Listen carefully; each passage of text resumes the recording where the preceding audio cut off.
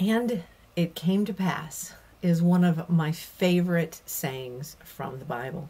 I was raised pretty much in the King James Version, and I did some research on this phrase because it's just something I felt like I should share with you today. In the King James Version, it's listed 1,697 times. In the NIV, it's 3 times. And in the ESV version, it's 43 times. It's such a hopeful phrase biblically, because we're all at different stages in our lives, and sometimes it just feels like we're waiting forever for those things that we have prayed for and we've asked God for to come to pass. And it just feels like, when? When, God, is this going to fall in place? Well, I've got some encouraging scriptures for you today that I think you're going to love and you're going to appreciate hearing. And there's probably some things in here that are common sense, and you know them and you've heard them before, but let me just encourage you and remind you today of God's faithfulness. So what do? I have this promise from God. I know there's things that I'm supposed to be doing. What do? Well, I would say the first thing you need to do is go back to basics and just don't stop praying about it. Now, that doesn't mean that, you didn't pray in faith the first time, but there are things in the kingdom that you cannot control. And one of those things is timing. Timing in the kingdom is everything. It isn't just about you being ready. It's about others being ready. It's about the place that you're going to ready for you. A lot of things have to kind of come together all at the same time, and you don't get to make that happen in your time. Trust me, I've tried. If we try to make things happen in our time, we're just going to mess it up, and I've been there, But when it's God's timing, when He is going to open the door, when He is going to bring you across that path, when He is going to take you to the new place, you can't stop that from happening. Why? Because He's in it. You're ready. The place is ready. It's time. Just keep praying. In the book of Luke, I was reminded of that scripture in Luke 11 where you were taught to pray the Lord's Prayer. But in the end of it says, everyone who keeps asking receives. He who keeps seeking finds. And he who keeps knocking, the door will be opened unto you. Just keep going after God. He doesn't leave you or forsake you, but there are times where things don't happen and you just don't get it. You've just got to trust Him. The next thing I like to do when I get discouraged is I just go back and study people in the Bible that had to wait. And that, for me, makes me feel better, because I feel like I'm not the only one. I'm not the only one that just feels like I've been sitting there forever. When, God, when? Let me remind you of a couple things. You know that when Abraham and Sarah were waiting for their promise, they were quite old until their promise, their son, came. And, it didn't even look like it could be possible. It didn't even look like it was going to happen. But God, in His timing, brought it to pass. Another one I love to think about is Joseph. Joseph, man, he was lied about. He was thrown into prison for a long time. He had this beautiful promise of this coat from, he had this beautiful thing that had come from his father, but he went through some really hard times in jail and in Egypt, and he was falsely accused of things. And he had to wait until the promise that God was given to him came to pass. Sometimes the Lord will tell you to be quiet. Joseph was told to be quiet. He was told not to share with his brothers the thing that had been promised to him. Well, that promise just made them jealous. Sometimes if God gives you a word, you've just got to shut your mouth and hide it in your heart and be careful about who you share it with, because it could be so big that others just don't comprehend what God's going to do. The other one I love is King David. King David, he had a prophet come and pull him out of a line of brothers. And the prophet anointed his head with oil and said, "You are going to be king."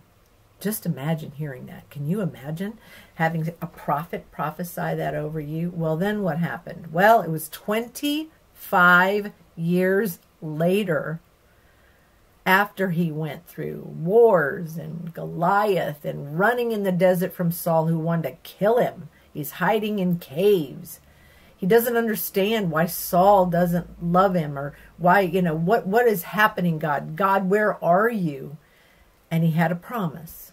And the promise was, one day you will be king. And he knew it the whole time. Sometimes you have a prophetic promise and you know it's going to come to pass. You just don't know how. You just don't know when. Well, guess what? You may go through a series of years, just like other people in the Bible did, until those promises come to pass. That doesn't mean that God has turned his back on you, or that he doesn't know where you are or what you're going through, or that you have people that are trying to hurt you. He knows all of that. You just have to go back to the promise that you have and stand on it and wait. Trust him. Know him. Know that it will happen. Another thing I love to do is go back and look at the scriptures about waiting on God.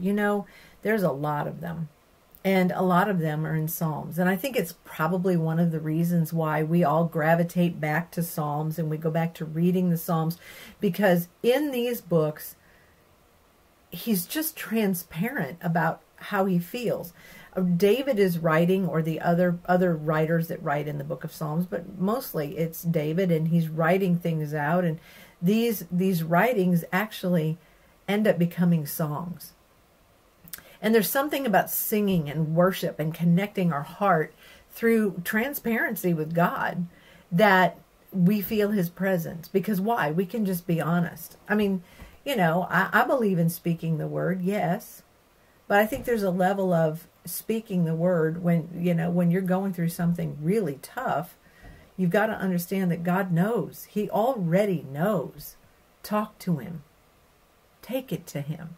Yes, you're going to stand by faith. Yes, you're going to speak the word. But there's a thing in there where you can be honest and open with him. You can be transparent with him. You can share your heart with him. And there's several of them. Psalms 13, Psalms 27, 13 through 14, Psalms 62, verses 1 through 8, and Lamentations. And as you go through those, you're going to see some really honest things like, "How long, O Lord, will you forget me forever?" Have you ever felt like that? I have. I also love those scriptures, though, where you can go back and remind yourself of things. And how long, no, I want to go to 27. "I am still confident of this, that I will see the goodness of the Lord in the land of the living. Even though it doesn't look like it's going to come to pass, remind yourself that he is faithful. Remind yourself he is good. Remind yourself that he will do it. My soul finds rest in God alone. My salvation comes from him." And I think at times you've just got to remind yourself of that. He alone is my rock and my salvation. He is my fortress. I will never be shaken. Out of the book of Lamentations. There are going to be things and times you are going to be shaken. I was listening to a movie last night. It was a documentary, actually, about General Boykin, who I respect. And here's this general, and he's gotten hit, and he's being hauled up to a plane. And at that very moment, he's asking, kind of like, "God, well, where are you? Did you turn your back on me? I've led this military force into Grenada." And he looks up, and the guy who's flying the helicopter to fly him out is waving at him.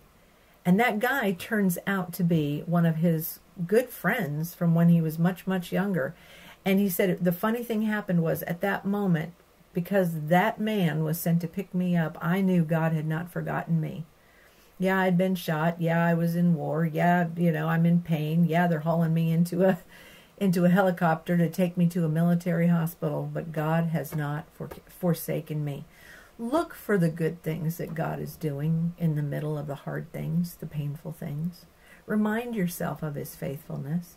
Remind yourself that he never leaves you nor forsake you. Another thing you can do is rehearse those other times where he's been faithful. Can you make a mental list of all the awesome things that God's ever done for you? Have you ever sat down and journaled your miracles? I have. Have you ever gone back and reminded yourself of every single breakthrough he's given you? I have.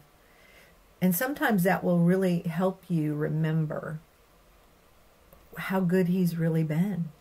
It's kind of interesting because if you go back, and I think it was in the book of Genesis, but you go back in there and God is getting frustrated and angry with the Israelites because guess what? He's brought them out of Egypt and he's delivered them, and there were flies and there were lice and there were frogs and there were all these things that happened, and here they were in the wilderness and they were grumbling and they were complaining about the deliverance that God had brought them, and it made God mad. I mean, don't take my word for it. You're going to want to go back and look at that. But it's really interesting because when you go back and you look at that and you remember, God has done good things for you. But when you rehearse the victories, when you rehearse the provision, when you rehearse the incredible moments where he did something for you that was so supernatural and you don't remember those things, he's like, well, I keep doing things for you, but you're not celebrating the victories. You're just looking at all of the opposition. You don't want to do that. You really don't want to do that. You want to remind yourself of what he's done for you that's been good. And then the last thing I want to talk to you about is about using the time for purpose. One of the things I've really learned is that if something gets delayed, it's okay. It's okay. Sometimes delay is God's way of getting you ready for what he's going to give you. And he knows that you don't have the maturity or the strength or the wisdom to not blow it. Think about it. If the thing that you were believing for happened to you today, would you be able to handle it? Really? If you got the business breakthrough, would you have the staff to handle the breakthrough? Would you have the support line or chain? Would you have the accountants in place? Would you have the attorneys in place to protect you? Careful what you pray for.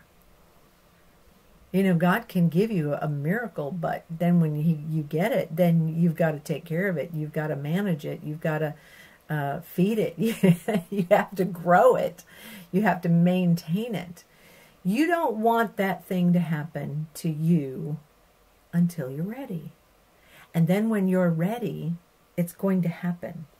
And sometimes it isn't just about God preparing you. God's also preparing others. Because one thing you learn if you're doing kingdom business, it's not just about you. If it's kingdom business, it's going to involve others. It's going to involve people you're going to work with. It's going to involve partners. It could be a spouse, okay?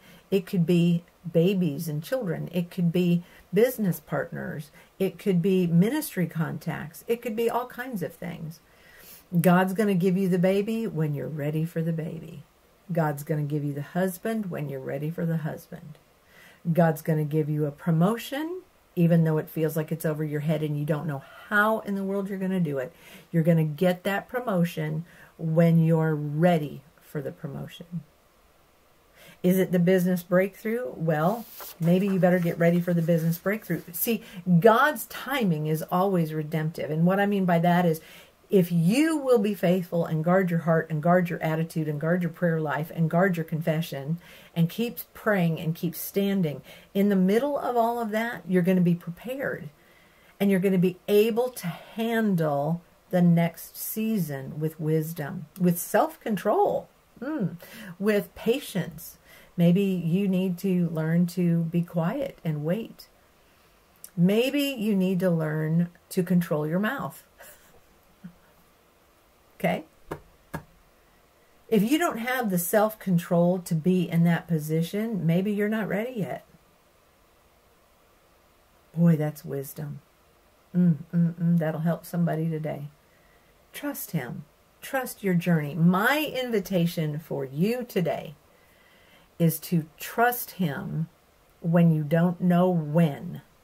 When is it going to happen? Trust Him. My invitation to you is just to keep standing, keep praying, keep worshiping. Don't back off on God's best. Just because it hasn't happened doesn't mean it's not going to happen. Okay? Don't get discouraged. In due season, it will come to pass. Don't you love it in the Word when it says, and it came to pass? You know, when Jesus was born, it was 400 years of darkness during the season of the Maccabees, before the Old Testament and the New. And the presence of evil in the earth was so heavy. But the promise of the Messiah was coming, and it came. And it came to pass in the form of Jesus, born of a virgin. He came to be our Redeemer. He came to be our justifier. He came to enable us so that we could be forgiven of our sins because of what He did for us when we receive Him.